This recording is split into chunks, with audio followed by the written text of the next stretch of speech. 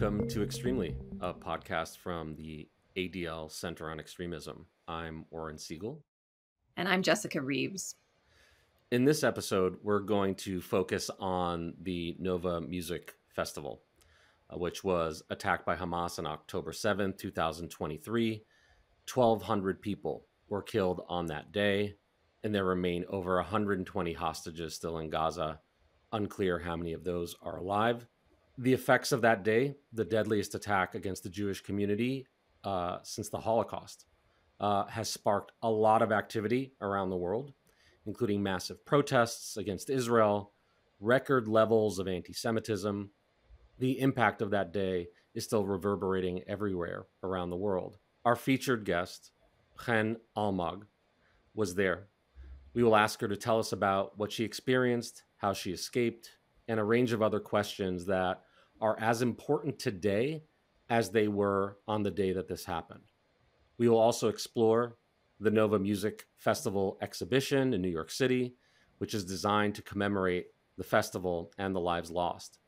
Lastly, we'll discuss the recent surge in demonstrations around the country, including ones that took place at the exhibit in New York, and the increasingly radical nature of the messages and language at those protests. But first, Jessica, we should probably catch up. We need to address the tiny door in the room.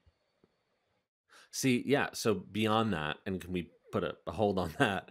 But like people can see us now, right? So before, where they would just hear our, dulcet tones talking about really important issues, now they could see the actual horror on our faces when we're talking about these issues. And They can. They can. how do you feel And about that? either, you're welcome or we're very sorry. Yeah, how do you feel? How do you feel about that? How does this change? Me personally?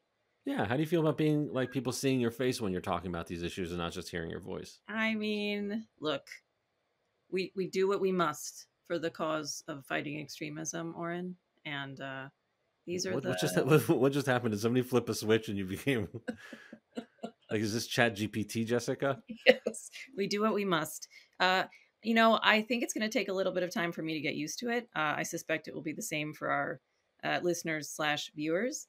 But, I am looking forward to, people getting familiar with your album selections and your frog, who has become a real important part of the COE family.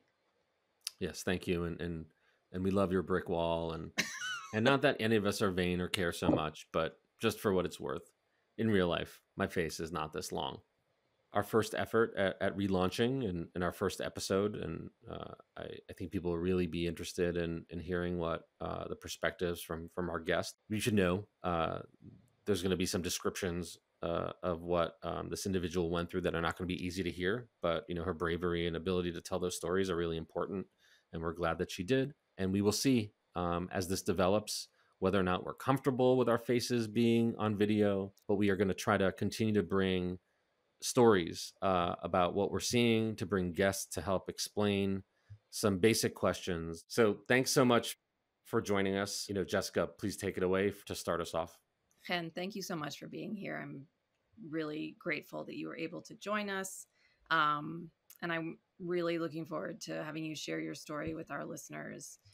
Can you tell us a little bit about why you decided to go to the music festival, what it kind of represented to you, and just, tell us a little bit about how you ended up there.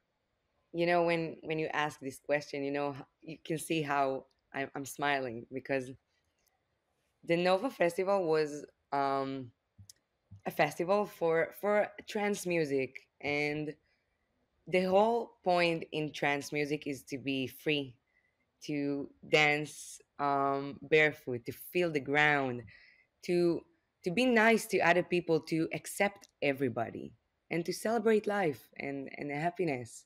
That's the reason I went to the Nova Festival. And I remember that the ticket was very expensive, and when I stepped in and I took like a walk inside the festival, I told my friend the price was really worth it. Yeah. So, like many stories that we've heard, people showed up to have a celebration, to get closer with each other and the music, etc. And then obviously things took a terrible turn. Can you talk a little bit about sort of when you knew that this was not the event that you thought you were coming to attend? Yes. Um, it catch me during dancing. 6:29 in the morning. The music shut shut down.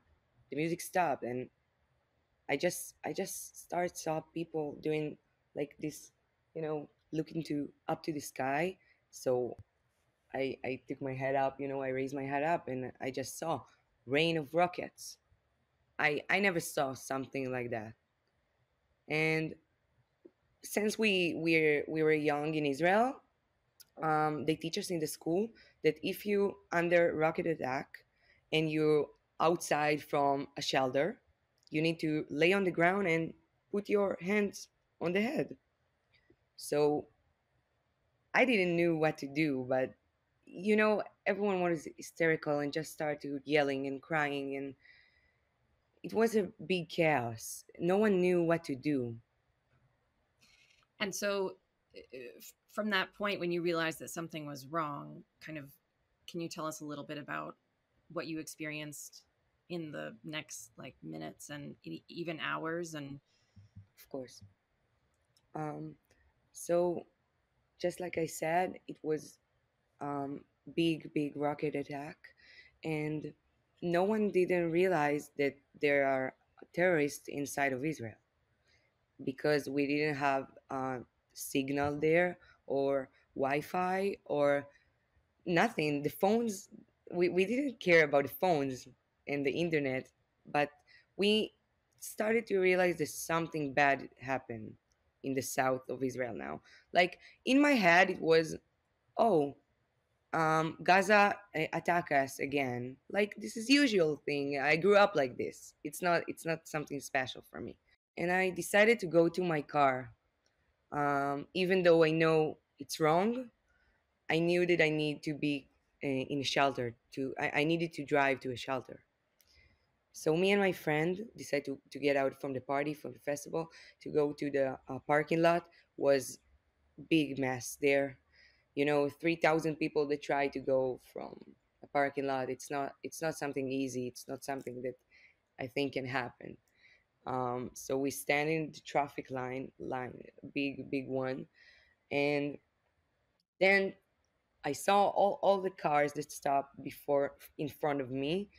I saw them leave their cars, like with the door open and everything, and just start running back. And I'm with my car window closed. I didn't realize what they doing, so I just opened the window a little bit, and I remember this one girl. She screamed. They hear. He was here. He was shouting. He was screaming Allah Akbar and everything. And in a moment, it was like a second. I didn't realize what I'm gonna do, but my friend just told me. She yelled about me. Can't go out right now, and we just started running. And I really I was so shocked. I didn't know what's going on around me. I just listened to order.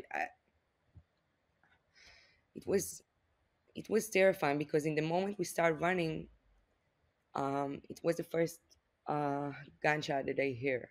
Was the first bullet that I hear, and I start run in the big field, and I saw people just fall. Like they got they got shot. They got shot, and people screaming and crying and asking for help because they got shot in the leg or they got shot in the hand, and no one can help them, and everyone just run, for them life. And I I freeze in the middle of the field, and it's like ducks in shooting range. Mm-hmm. This is how I felt, really. And me and my friend that we ran together, we separate in that moment. We didn't make it together. And I don't know how much time I freezed, but after a few minutes, I decided I need to go hide. The chaos is still around me. I still can hear the gunshot and everything, and I'm all by myself, and I still don't know what's going on, around me. In the moment I get inside a bush, I was panicked for my life. I couldn't breathe. I couldn't watch what's going on because I heard the gunshot come really close to me. And I can tell you, in the minute I raise my head, it looks like when you see death in front of you. Like, but it was pure evil of death.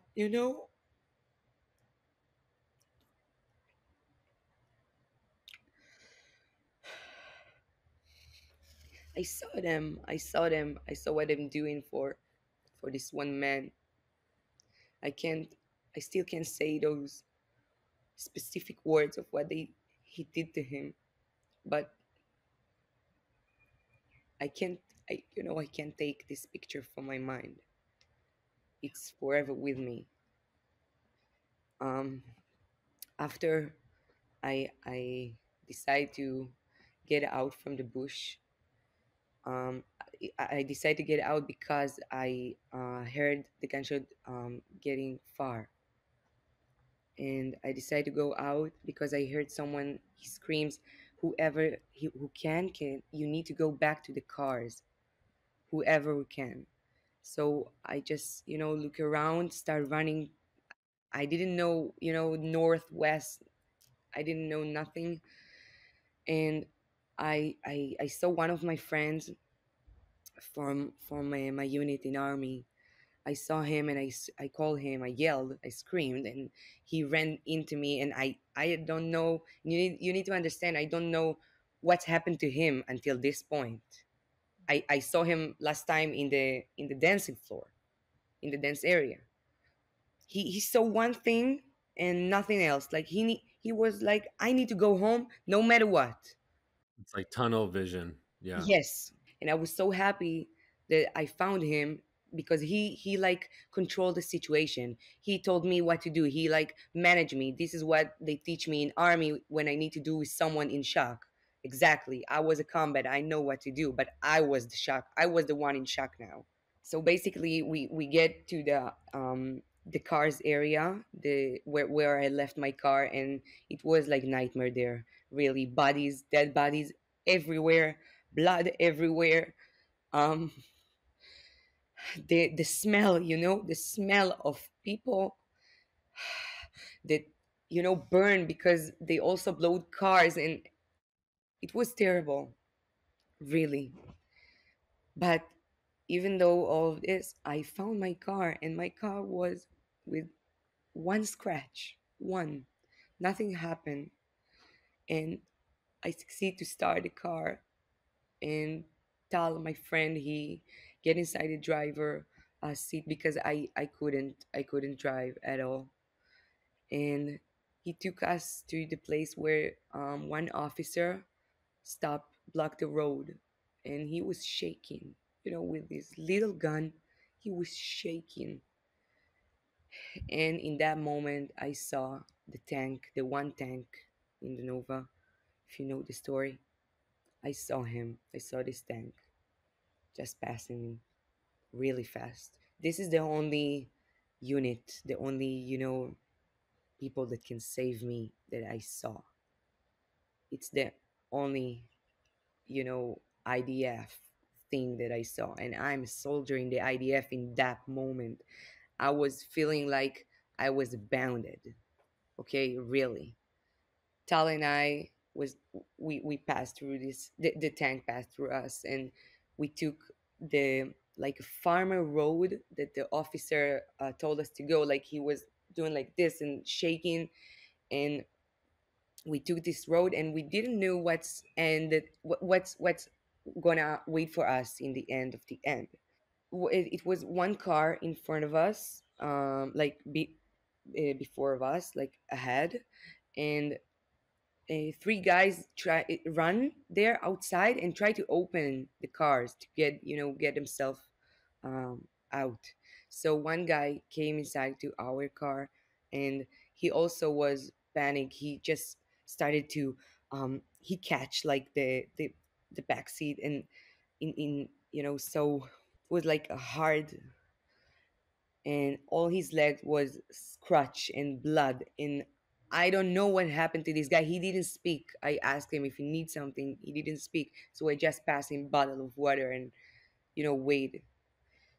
So we get to the end of the road, and it was like a T, T road, and we didn't know which way to go now. But we opened the maps because no Wi-Fi, no signal. We don't know, no GPS, and we just open the maps in the phone, and we know how to navigate with maps. We learn it in army. So I saw kibbutz Be'eri to my right, and to my left kibbutz Reim, and we know that kibbutz Be'eri, it's the way home. So we decided to took the way to right to kibbutz Be'eri, and I don't know how to call it. Maybe it's touch of heaven, maybe it's a miracle, but in the moment my friend took the right, he pressed the radio in my car and it works. The first thing we heard, it was attack in Be'eri. Mm. And he just like do drift. So he took the other road, and we this is how I got home, basically, in that road. I was gonna ask you, if there are any individuals who played a significant role in your ability to get out of there, and it sounds like, you know, there are several. I know it's something I can't explain. I still I don't know how to explain it, because in my head I don't know how I'm here today. Really. There are some religious people in Israel, and someone told me, Chen, you got God, he protect you. God protection. And I couldn't accept it, because what's the difference between the guy that killed next to me and I didn't? I don't know what's the difference between us, you know? So I can't explain how I'm here exactly. I don't know. That's such a hard thing to process, I imagine.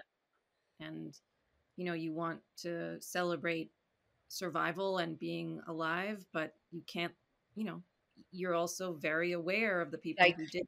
you know, Yeah, yeah, totally. Have you been able to kind of process this? Does talking about it help, or does it set you back? Or is it kind of like one step forward, two steps back?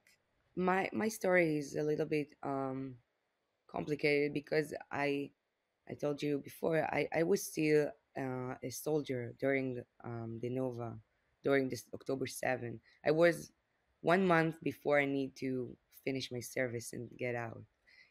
It's supposed to be really special time and happy, and everyone's so excited for their finish and graduate army. And 3 days after October 7th, I got back to my unit. I needed to go back. I got like after I had like this feeling, now this is my duty. Now everything that I learned, it's come to real, you know. So I came back really fast from the Nova, because my unit needed me, and I didn't have any time to process. You know, I was going back to my unit and just start fighting.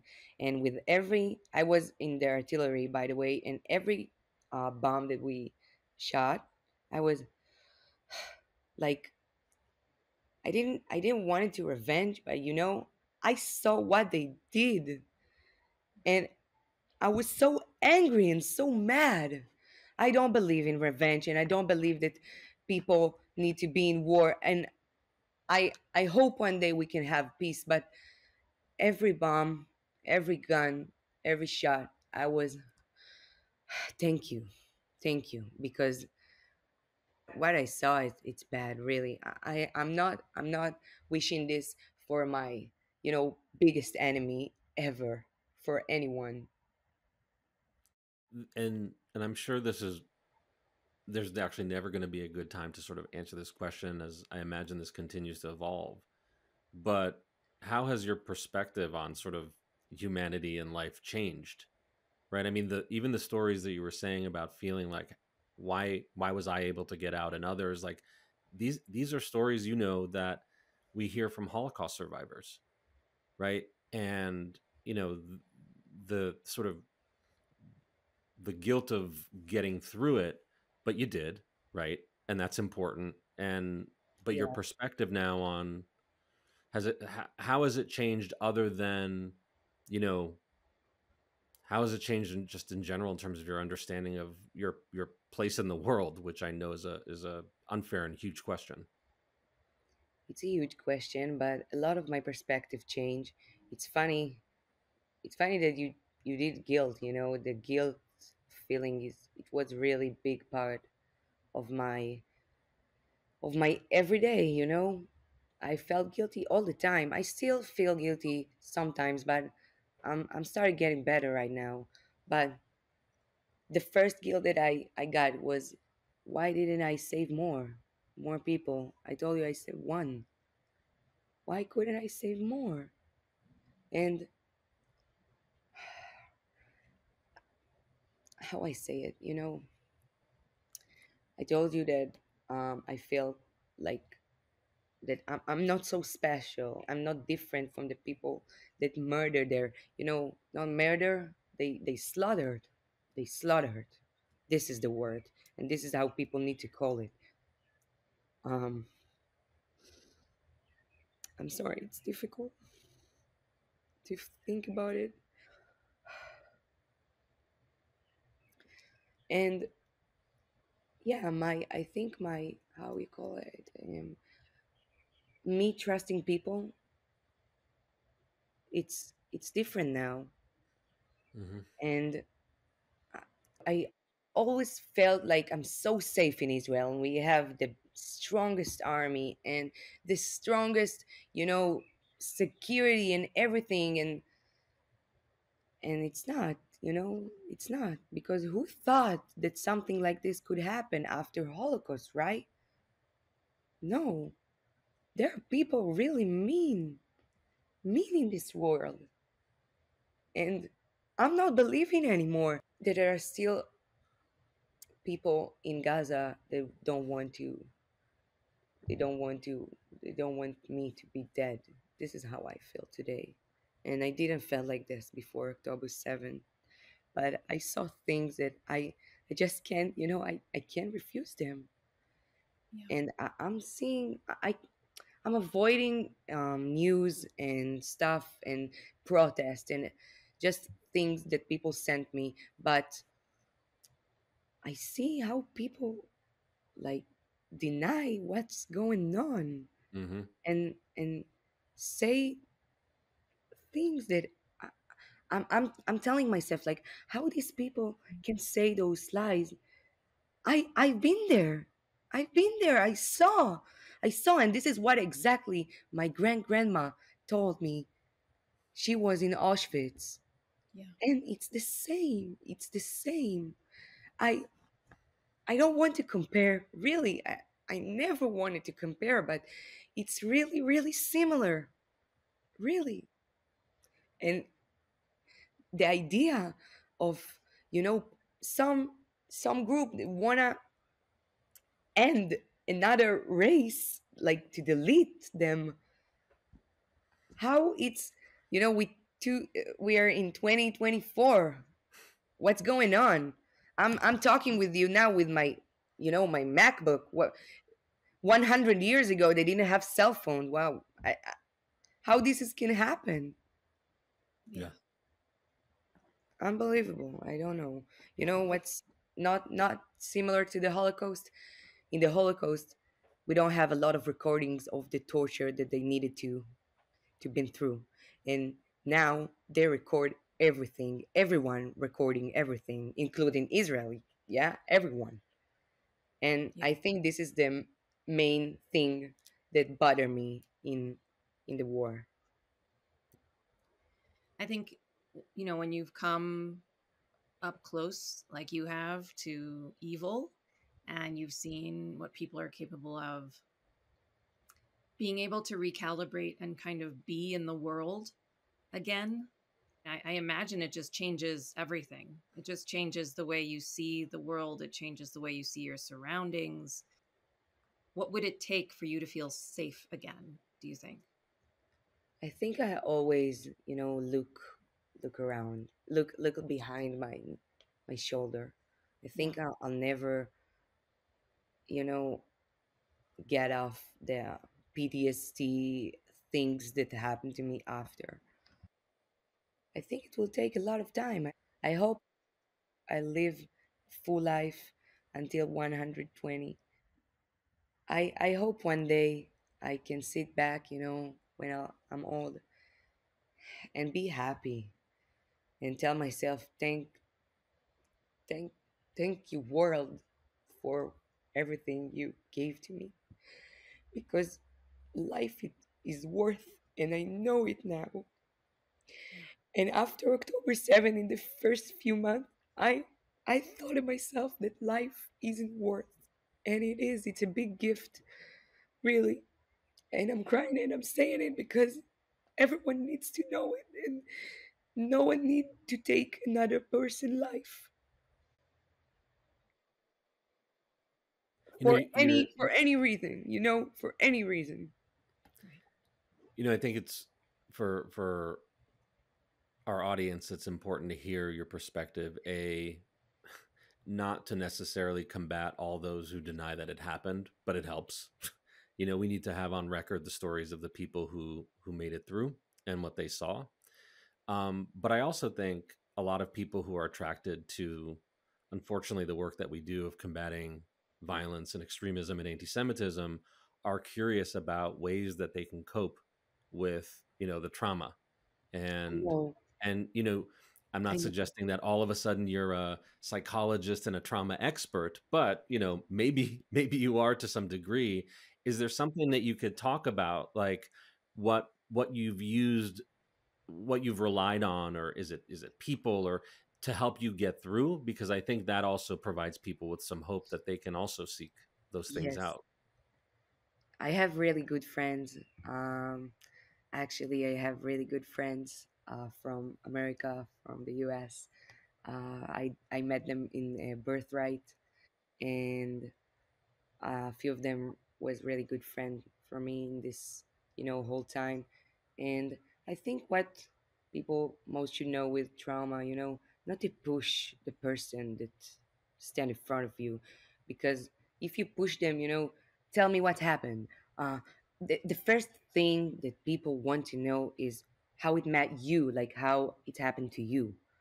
And I know it's from curious, and people just want to know it from not from bad reason, um from innocent reason. And I think the first thing is not to push, and if this person will want to say and tell you his story, he will. It happened to me a lot of times that I'm meeting new person and we just start talking, and just like a second I feel comfortable to share with him, just from the energy he gives me, from the energy that is here with me. We now together, we're sitting here and everything is okay. This is what helps me the most, and be with my family, in warm area, not in combat also. No, I think that's helpful. I think one of the things we've seen repeatedly and, over the course of all of this is this crazy misrepresentation, as you said, of somebody's lived experience. Yeah. We've seen these people denying what you saw and heard and felt on that day. What do you want people to know? What what do you want to say maybe to the people who are out there denying things, or out there, just asking questions, and What do you want them to know? What do you want them to go away with? I want them to go away with that. I think there are always two sides of the coin. Okay, I think there will be always bad people and good people. Okay, this is the nature. I get it, but you just need to imagine. I don't know how to explain. It's a hard question because it's hard for me to explain to people that deny Right. slaughter in people. I want them to go home with my lips say that I was there. Read my lips. I was there. I Yeah. felt it. I I saw it. I cried there. I saw some of my worst ever nightmare that anyone can see in his life. And I'm still here. And I'm still here. And this is how the Israel is, and this is how the Jewish um, people was always. So we're here, and we're still here. And for me, I don't care if people want to deny. I know what's true. I know what's the truth of me. This is what matter. And Yeah. Yeah, one of the things that was difficult for us, I'll say for me to see here in America afterwards, where there were all these missing posters of, not missing but hostage posters, right? Bring them back, and including kids, and you had people who were ripping them down because they felt that somehow these were fake, right? and hey, and to me, I thought this was an American phenomenon, right? When in America you have school shootings that happen all the time, terrible mass shootings, and immediately you have conspiracy theorists who deny it, right? Whether it's in Sandy Hook and to me, the denial of Jewish suffering to me felt like, all right, is this just an extension of people believe they would rather believe in a conspiracy? But then it's like you look online and the narratives and the images and the creations there, and it was immediate. They didn't wait. It was immediate to deny, which for me is why it's important to have like the exhibition, right? The music festival Yeah. exhibition, which is reminding people not only did it happen, but here's what it was intended to be: the yes, positivity, the bringing people together, right? And you can't deny all of that. And yet we saw in New York, and you may be aware of this, is people protesting that, people unreal. saying that, long live October 7th in New York City. By the way, I'm sure there's a couple of Jews in New York, I right? know. I mean, I think they knew, yeah, they knew who they were, what their audience was. And again, like this is the work that we do, is trying to figure out how do we, fight, lies with truth. How do you hold people accountable? But Jessica and I have the luxury in a sense of, we weren't also there. I will tell you, um obviously, the memories are emotional. Like if I went through something and somebody denied it in that to that level, I wouldn't have nearly the amount of patience and the mindfulness that I'm seeing in you and other people who are telling their story.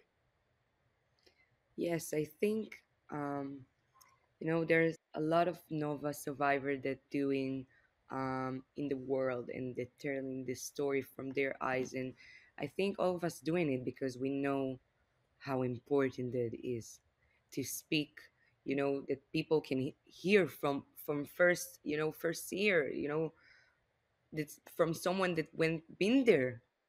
And I know how important it is. So this is why I decided to do it. And I'm gonna keep doing it. Every time, every opportunity I'll have, I'll do it, and I keep sharing my story. And maybe it will change one man, one woman, maybe. And this is how I'm doing my duty now. I think.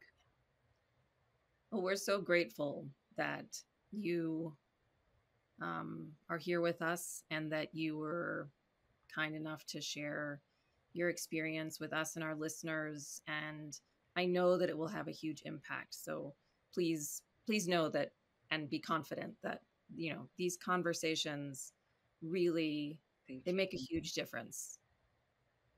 So I thank you. appreciate it. Thank you very much. Yeah, Chen, thank you so much for making the time to join us. Of course. We know it's not easy, and Yeah, you it's did late it. in Israel now. You can see how the light changed Yeah, time in Yeah. my. it's not easy. It's late, and you still did it, right? Yes. You still did it. So thank you so much. We really appreciate your time. Yeah. And please take good care of yourself. I Yeah. will. Okay. Thank you very much. Thank you. Well, I appreciate her stopping by. That was, intense at times. Obviously, people are still going through a lot of feelings who have had to survive that. But, like I said to her, I really think it's important for people to hear these stories. Yeah. I mean, incredibly powerful and incredibly important for everyone to hear. So, Jessica, why the hell is what is happening, and what can we do to not only educate people about it, but maybe even to offer solutions? So, appreciate being on this ride with you, Jessica. Thanks, Oren. Same. Why don't we get to some of the stuff that has been keeping us busy since we wrapped up season 3, and now that we're relaunching season 4. Yeah. I thought you were going to say keeping us up at night, which is also true True. in many cases. Yeah. So welcome to season 4, episode 1. We probably should have said that at the very top of the episode, but here we are. A new season, a new look, and a new set of horrors to discuss. On that note, we just published a piece relatively recently. Our dis and misinformation analyst published a piece about Suno, which is a GAI, so a generative AI music creation, like song and album creation program / platform. And there are a couple of these platforms. And unsurprisingly, probably for our listeners, Suno is now being, let's say, harnessed by a lot of extremists and bigots to create some really hateful music. You can feed these prompts into Suno. I thought that perhaps we should create a Suno song for this podcast. You rightly pointed out that maybe we didn't want to be giving them just free publicity. I mean, we're talking about them, but I think for the audience, it's not just one platform. Anybody who's been using some of these tools is like, all you have to do is say, I want a song about Jessica Reaves and her dog, and I want it to be country music, and I want it to be about how they fell in love or something like that. Okay, Right? No, this is an example. And what it'll do is spit out almost like a polished pop song, right? Yeah. Because it's using history of music or some history of music in order to relay it. And what is actually pop music other than a very formulaic thing anyway? So it sounds like a believable, in some cases, what you would hear on the radio. So Right. of course, to your point, what people are doing is giving it very racist and anti-Semitic and hateful and extremist prompts. So it's creating this music, right? Well, and to be fair, these programs and platforms do have something in the way of, they have some guardrails set up. So these people are actually who are going in to abuse the platform, are actually being pretty smart about their approach. Well, smart in quotation marks, in that they are using coded language. That one of the examples that our analyst pointed out was that someone went in and gave it a prompt around white power, but framed white power as a new green form of energy. So the program spat out this song about like this great new thing called white power, which was going to save the planet. So it was actually, I mean, we don't like to give extremists, props, but I mean, they're using some clever ways to get around what are actually not terrible restrictions set up by the platforms. Unfortunately, we see this happen again and again with dog whistles and carefully phrased sort of alternative language. But in any event, Suno is now being sued along with another GAI music platform for copyright violation. So we saw that coming, and they're being asked to pay something like $150,000 per song generated. because Yeah. the argument is they're just taking, as you said, from the library of past music. I mean, not to sound like an old person, but I kind of am. But like, if you told me 20 years ago that you could get a tool that will enable like Frank Sinatra's voice to sing like Notorious B.I.G. song, I'd be like, wow. But then how that was going to be somehow also an application of some sort that trolls and bad actors and extremists would use too, because of course it's available to anybody. Right. I'd be like, oh, all right, like that's a world that'll be interesting to live in. And guess what? We're here. We sure are. We sure are. So yeah, you should check out our website. We'll put it in any show notes that we have as well. A link to this, because it's not just about this one platform or this one strategy, but it's really a reminder of the need as new technologies developed at a very early stage for people to sort of anticipate how it might be exploited, Yeah. and put in some as you said, guardrails against that. Yeah. Yeah, absolutely. And, we want to educate platforms too, like those who are operating in good faith. We want to remind them, hey, there are ways to circumvent the good faith, restrictions that you've put in place. And, we just think about this all the time. And I do think that there are platforms that just come up and they don't necessarily give the same attention that we do to, well, hopefully no one is giving the same amount of attention to extremism as we are, but we're here to help. I think so. Some people who are not here to help, Oren. Yeah, that's my segue. Do tell. 'Cause Segue this of the day. transition is so not on the nose. But who is here to help?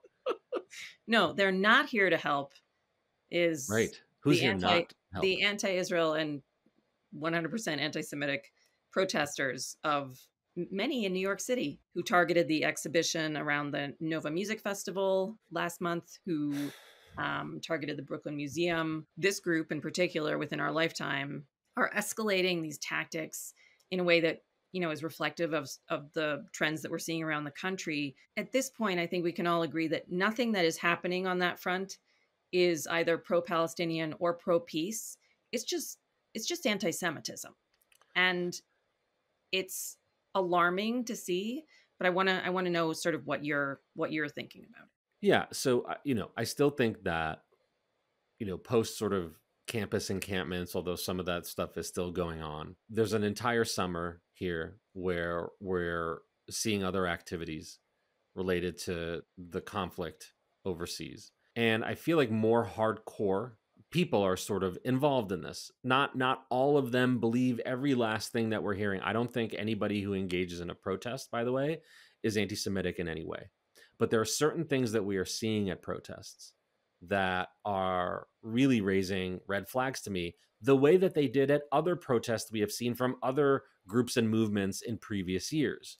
So increasingly, like Hamas, Hezbollah, PFLP flags showing up at these events, right? One sign in front of the Nova exhibit in New York on June 10th said, basically, Zionists are not humans, right? So dehumanizing their targets.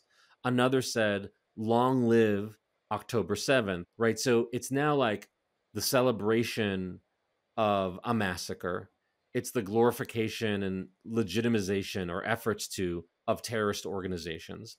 In California, we've seen 3 arsons in and around the University of Berkeley, one targeting a cop car, one, I think a hall, I don't know if it was a student hall, another construction site, but it was claimed by a group as retribution for what campuses were doing in terms of the anti-Israel protests and because of, the opposition to Israel. And then just to keep it going, right, you have somebody on a train in New York City saying, raise your hand if you're a Zionist, kind of trying to single people out. You had people who, you mentioned the Brooklyn Museum, the head of the board of directors is targeted with a red triangle, spray painted, calling them a white supremacist Zionist. Again, this is at people's homes. Yeah. We know where this ends up when the rhetoric of dehumanization and support for terror groups becomes the norm. When people are willing to protest an exhibit in honor of, like, in commemoration of the lives of people who were massacred, right? Like, this is not normal. No. And we have a whole summer filled with what I anticipate is going to be more of this. And Like, I'm not here to just like express random outrage. Like, I'm really concerned about where this goes because this is not a controlled environment. Right. Right. Yeah. And I just truly believe that a lot of people have lost the thread. Like they have just 100% lost sight of what they may have originally been protesting for or against, and are now just being sucked into this sort of vortex that is just pure vitriol and like hate and lies. And it's hard for me to square kind of like this idea that people claim to be protesting on behalf of the Palestinian civilian population, but they're out there, as you said, waving flags of a terrorist organization. It doesn't compute for me. I just feel like we've reached a point of like disconnect where I think, and we saw this with the encampments. We saw, reporters asking people, what are you here? What do you want to achieve here? What are you here to protest? And occasionally there would just be these responses that were sort of stumbling, and clearly people were not even aware of the primary issues at stake. And I wonder if this, like, and again, I'm not excusing or like making excuses for people who are making very, very bad decisions, and who are expressing vile and hateful rhetoric. I'm just saying, like, I think there's a mob mentality here that you see in all extremist movements, honestly. Like, I think we can connect this back to some of the other movements that we've covered, some of the other, like extreme iterations of belief systems. People like to belong to something. They like to feel like they're part of something bigger than themselves. And I just think it's such a dangerous sort of like alchemy there, where I think people can get sucked into this, and it's incredibly dangerous. Yeah. And, I definitely think there's people who are sort of testing the waters out, may not fully know what's going on, or naive or impressionable and all that. And, I'm concerned about that, right? That's part Yes. of like a group that sort of normalizes some of this stuff that is not helpful. At this point, though, I'm really concerned about those who like, it's no real way around the fact that they kind of know what they're doing. So Yeah. for example, in New York, there was like, as part of one of the flags recently, there was the Houthis, right? Which we've talked about in a previous episode. The flag says, it reads, God is great, death to the USA, death to Israel, curse the Jews, victory to Islam. Okay. Like like if Right. it's telling you Yeah. exactly, you don't have to guess. Yeah. You don't have to Yeah, like, if you're okay, what's the holding that. context here? Yeah. Right. Yeah. And again, I'm not suggesting that people are just like these innocent lambs who are being led to the Yeah. proverbial slaughter. I just mean that I have sincere doubts about people's basic understanding of like geopolitics and like world history. When I look at these people who are protesting, I think like, Yeah. I don't want to just describe, idiocy to everybody, but I Yeah. think we have a failure of education, I think, and a failure of empathy, and a failure of just sort of basic humanity on display at all of these protests, as far as I can tell. Certainly in many of them, and it's really unnecessary because I think there's a lot of people that have a lot of legitimate concerns about what is happening, Yeah, right? and of and and we've course. said it before, you can care, and I certainly do know a lot of people, both in ADL and just around my life, that care deeply about Palestinian people, right to Yes. self-determination, and that Yes. can exist at the same time that we condemn the dehumanization of Israelis and Jews Right. at these protests. And Yeah. that's what our job is, and those two things can exist at the same time, and people who tell 100%. you that they don't are full of. And the Yep. reason I said that is I want to see if we're actually going to bleep it or not. just a test, a small test. Yeah, I think there are ways we can all criticize many decisions made by governments, many governments as a whole, without it descending into attacking people as a group, as a whole, and that goes for all sides here. Yeah. I'm glad you brought the good news. You raised these two topics. I Thanks. think Yeah, always here to as spread some we sunshine. So Oren, it's that time again where I ask you, what's keeping you afloat? What's your life raft during this incredibly challenging time? okay. So I promise that, and I'm not going to just say key lime pie every time. So I will say One of the ways that I um, find a little time away from, hate, violence, and extremism. I'm a huge New York Knicks fan, and for all those that don't care, okay. For all of those that do, you're all probably very excited with me that the Knicks are putting together a team, bringing in a whole bunch of people, re-signing, and their commitment to winning a championship that has never existed in my lifetime. For me, if the Knicks win a championship, I literally will start walking and never stop, and you'll never hear from me again. So, if for no other reason, folks, to root for the Knicks, I will Which just direction are you disappear. walking? Don't Into the worry about it. water or the other way? Don't worry about it. Bottom line is, Okay. bottom line is, the potential of what can be. It's kind of like America. It's not always what it is, but it's the potential of what it can be. All right. I find that also in our work sometimes, but also in my beloved New York Knicks, that is keeping me afloat during these Well, difficult times. How about you? we are also a big basketball household, but I will say that for me personally, it's been very well. I think for most of the country, it's been incredibly hot. I have now identified about 10 different popsicles slash ice cream uh, ice cream things that I really enjoy. And yesterday I returned home with all 10. So that is the entirety of our freezer at this point. And it is all I'm eating pretty much. So yes, send key lime pies and ice cream. It may sound like nothing, but it could be everything.